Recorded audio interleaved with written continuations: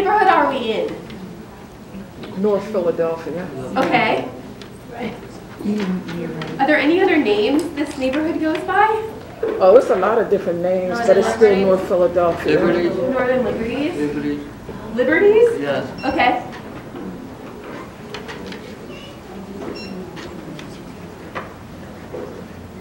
Does anyone say Ludlow? No? No, okay. Yeah, yes, people do. Yeah. Poplar, but I've never heard anyone say poplar. Yeah, anyone hear Poplar? Yes, I have heard of poplar. Okay, I've kind of heard that one. It's on maps. Yeah. It shows the disconnect between maybe. Yeah, I mean, maps don't always represent exactly what people call it, like the boundaries that we have. Yeah. The cool thing about Quilt, I thought, is that it looks like a neighborhood. It's, well, in Philadelphia, it looks like a neighborhood. It doesn't look like every neighborhood, but the way that our blocks work together. What's going on? What? Oh, yeah. What's going on in the neighborhood here? Rebuilding. Yeah, that's a big question, but I wanted to start really generally. Building. What are, okay, say more. Making new homes. Everything's changing.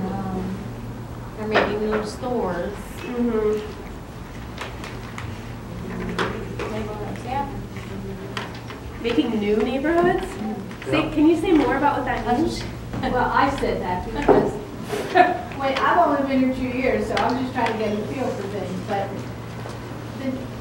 there's a lot of growth. There's a lot of new homes, and there's a lot of very old and classy looking homes as well next to the new homes. Oh, okay. So you've got that little bit of a visual disconnect. Oh, Right, Maybe of not old and new. disconnect, Yeah, I get it. You know, and I think maybe a lot of, I shouldn't say this, but this is just my own feeling, that I think when these new buildings were put in place, I think it sort of makes the rest of the neighborhood look like it doesn't belong to each other. Right. Does that make any Yeah. sense? Can I ask a question along with this? What's the geographic, so some people say North Philly, some people say Northern Liberties. What are the street boundaries you're talking about? I think Northern Liberties starts from like Girard that way. North Philly to me is from Girard back that way. okay. Girard has always been like, Yeah. I think of Northern Liberties as like east of 56. Yeah. East like that. Front What's on the corner? As what? Northern Liberties, more so than on the other side. Okay, this was originally like in the 1700s from this side of Girard down to like Spring Guard over to the Front Street. It was called Northern Liberties, but it's still a section of Philadelphia, North Philadelphia. This side where I'm at on this side of North Girard, they call it by different names. They call it Ludlow, they call it Old Kensington, okay, they call it New Kensington. This side over here, where the projects are, where Richard Allen at, is still North Philadelphia. The whole neighborhood is North Philadelphia. You get the negative North Philadelphia saying when something goes wrong. All of Temple University is North Philadelphia. Yeah. Yorktown is North Philadelphia. Harrison is North Philadelphia. Jefferson Manor is North Philadelphia. Like Brewery, they have Brewery, there's different Brewery sections. Town is North Philadelphia, but that's all the way over. But it's all nice town. It's all North Philadelphia. When they want to disassociate themselves with North Philly, they'll say, I live in Northern Liberties, which they may live in Northern Liberties, but it is still North Philadelphia, which is part of Philadelphia. Thank you for that clarification. Yeah, so a name is not a politically neutral decision, right? No, and some people thinking of new names for the neighborhood too. Templetown. Yeah, where I organize in North Central, they tried to rebrand it Templetown. Yeah, well they tried to say this was Templetown over here, Yeah. a block north where I'm at. And it's not Templetown, and I don't particularly like Temple, but that's a whole nother subject. Okay, so there's a lot of new development happening. And with the new development, okay, take this way, west. 10th and 11th, it was 2 high-rise project apartment buildings. They exploded them. Yeah. And made what they call townhouses. They said it was too many people congested in one neighborhood. But yet, on my block and every block all the way around here, what was traditionally a one-family house, they done converted into 3 or more apartments. So what is congestion about? There is nowhere to park. Everybody has a dog. Nobody picks up behind a dog. They think their dog's supposed to go on your property. I just confronted a man on my way around here. He like, I'm texting, I'm gonna pick it up. I took his picture. He don't have to pick it up, but I'm gonna follow him and record him because I'm sick of it. Yeah.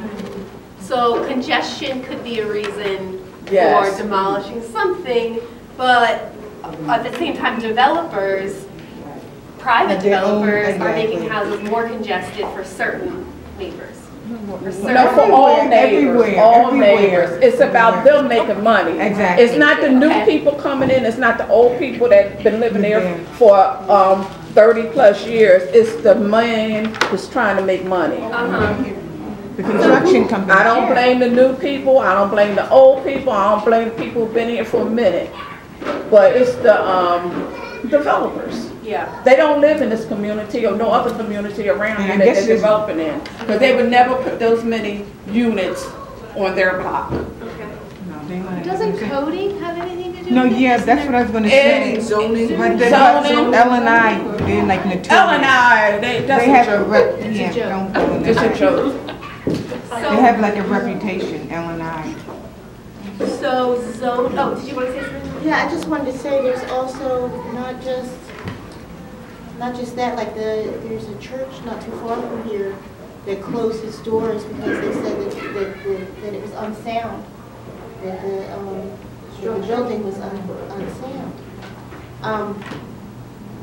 But it's a historic church, an historic parish. And that was really hard on a lot of families, and it moved out a lot of families who used to be around here and stayed here, and it took one of the cornerstones of this community away.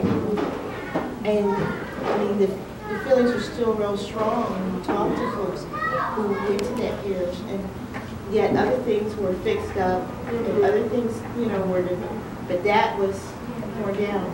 Same thing with parks being taken away, and then building things instead. It's like, come on, we still need green spaces. Yeah. Especially, like you said, when a lot of people are moved in, you need green spaces. The reason why you're having problems with dogs and stuff like that is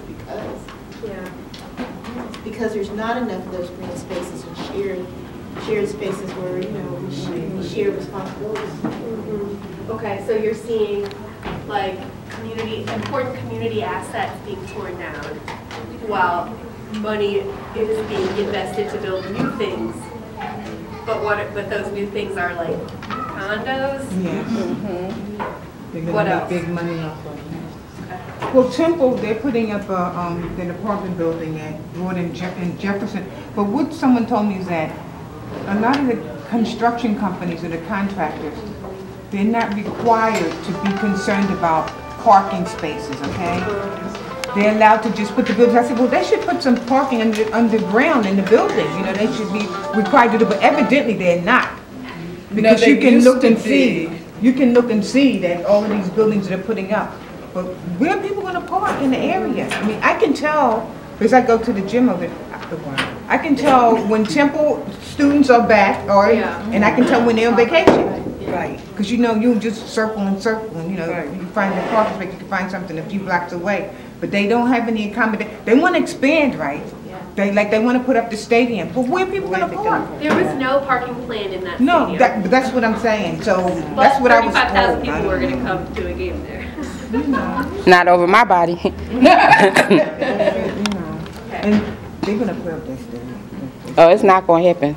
We standing in front of them bulldozers. We already got a plan. It's not going to happen. They've been talking about it for years. They've been talking about it for a while. Yep, and we postponed it 3 years in a row. Yeah, so. and people keep protesting and protesting, but you know.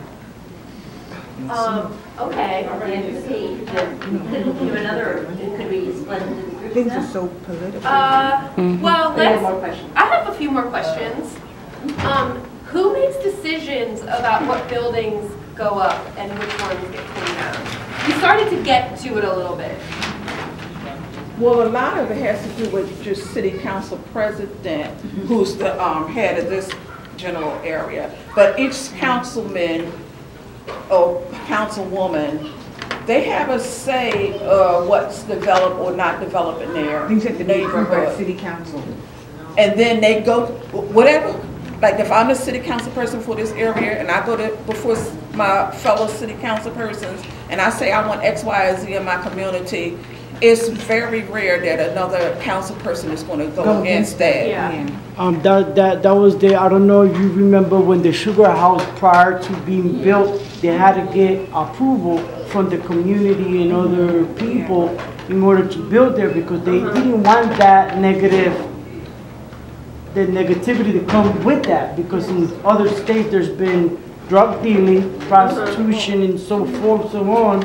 So they didn't want that to occur here. So sometimes it's about the approval, who approves these new developments and how sometimes some people get approved real fast and other people don't.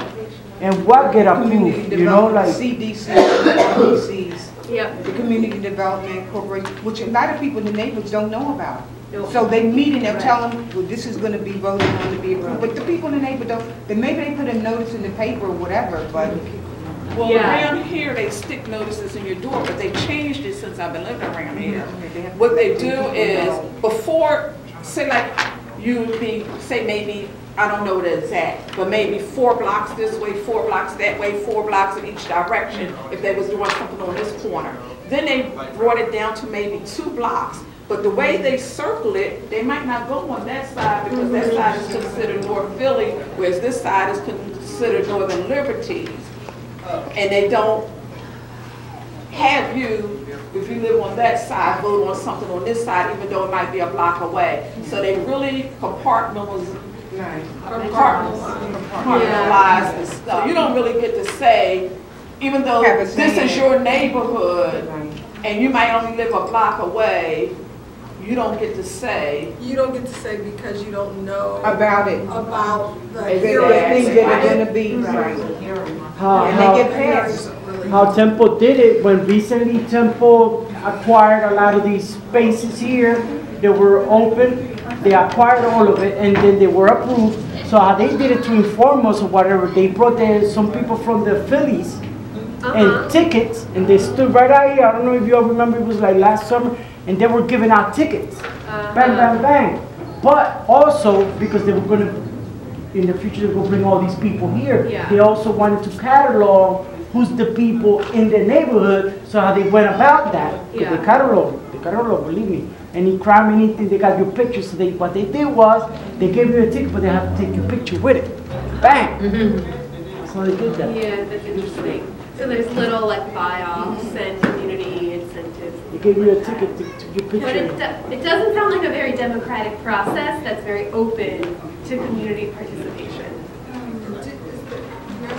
Is there a neighborhood advisory committee?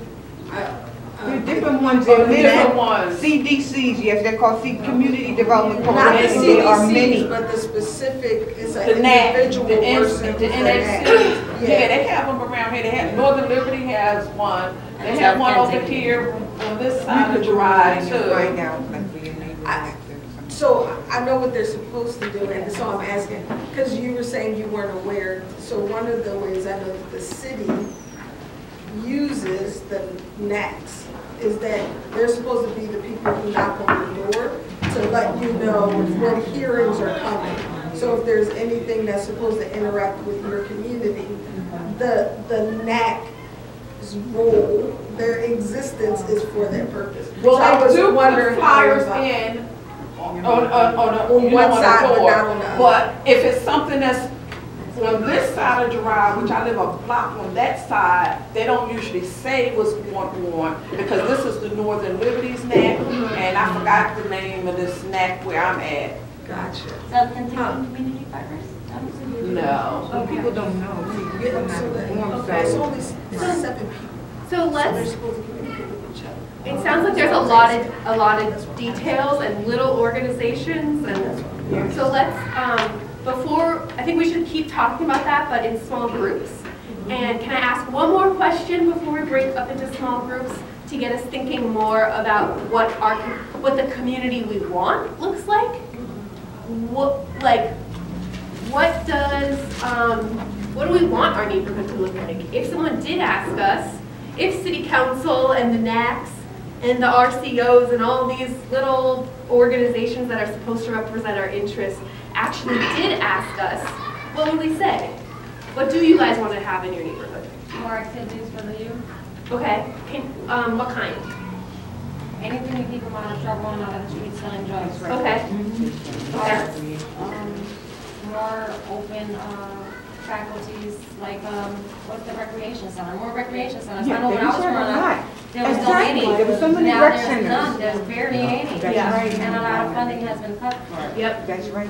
Funding has been cut for libraries too. So a lot of the kids now, like, you barely see kids even riding bikes anymore. Yeah. Or even playing outside, playing jump pool. Yeah. Are there like baseball leagues or basketball leagues that are run by the rec centers? On Yeah, that there's scale? some, but it's so limited It's now. not enough? It's not enough. No. Okay. And it's too expensive for a lot of people. Oh, you have to pay for it? Yeah, Yes. most of Yeah. them, yeah. No. Yeah, when we was growing up, it was free. Free. Now They used to have it's many, not. many free rec centers, but now. And the way I that don't the rent even is know for where- some I out don't there, know you if you can't put even your afford kid it in because some some of them camp. are Yeah, on yeah, minimum wage. Yeah. They can't even afford it right now, it's like 1,000 and something a month. Yeah.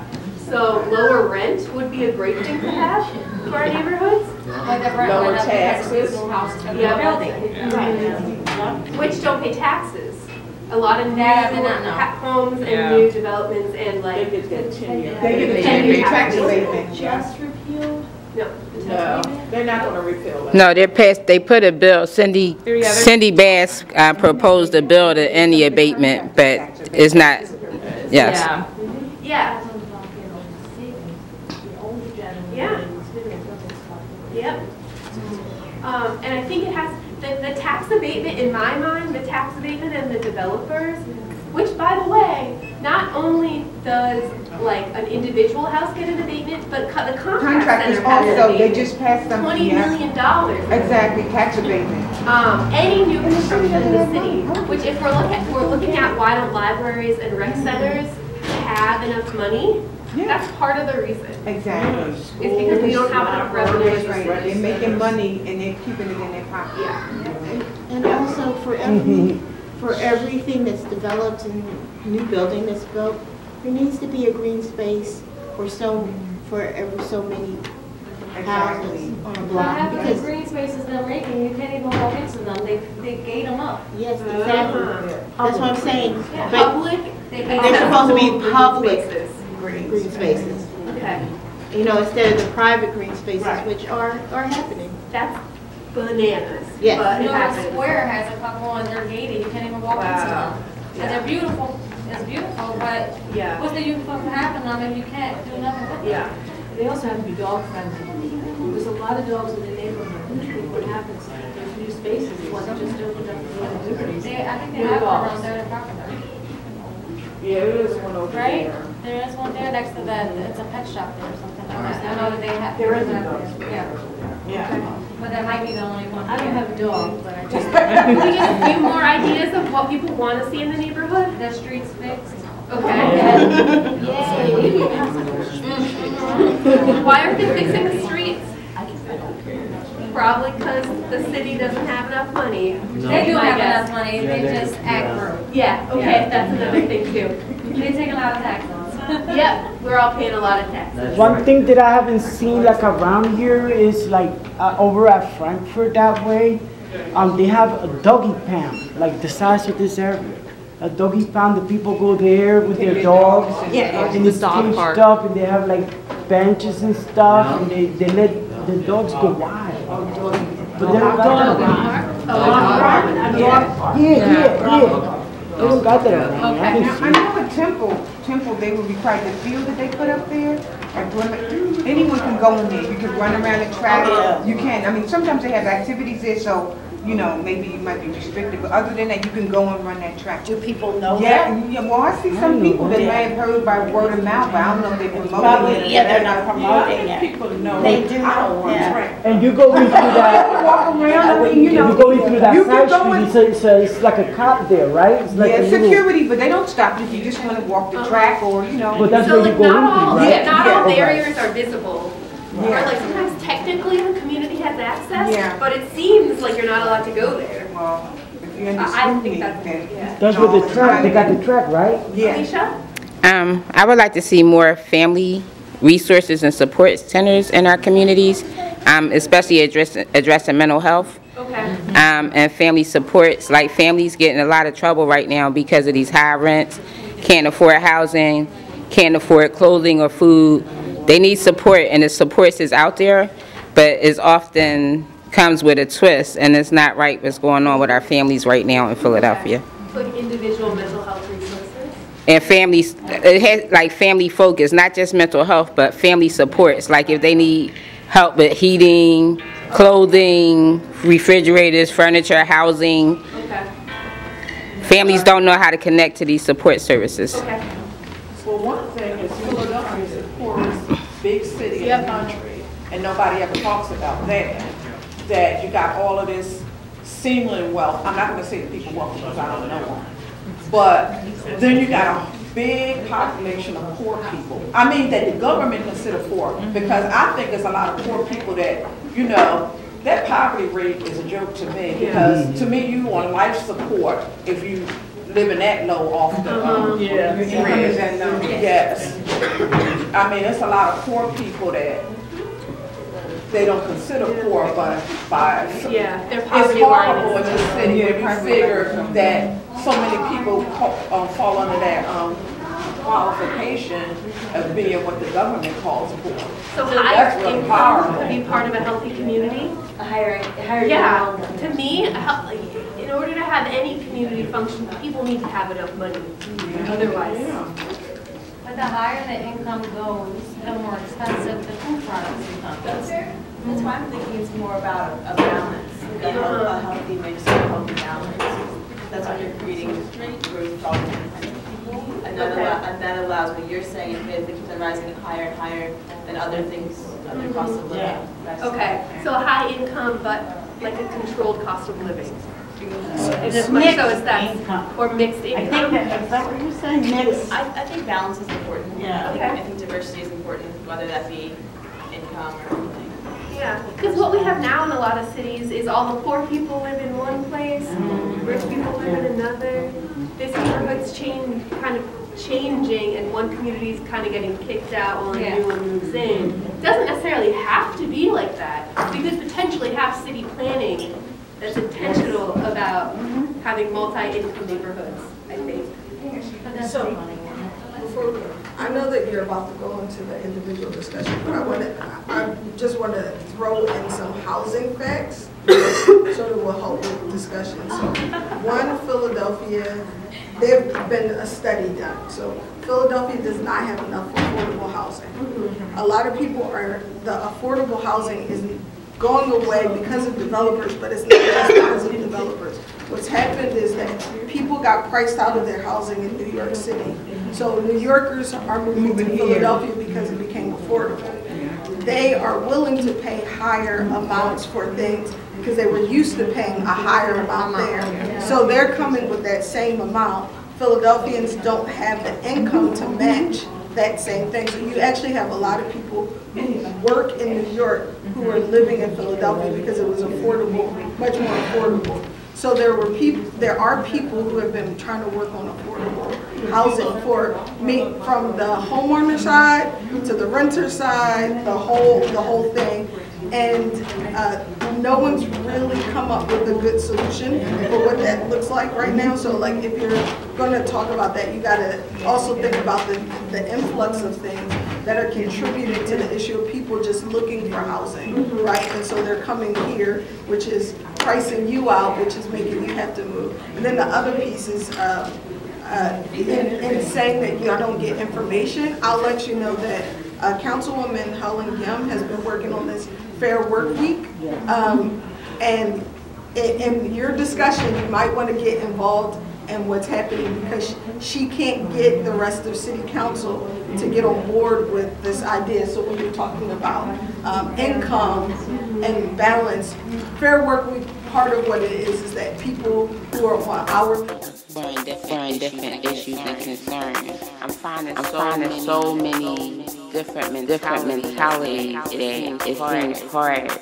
It seems challenging. I don't say hard because the only thing hard is the concrete that we walk on. Everything else is a challenge. So I'm ready for this challenge, and I was built for this. I think that we all have a purpose in life, and mine's going to take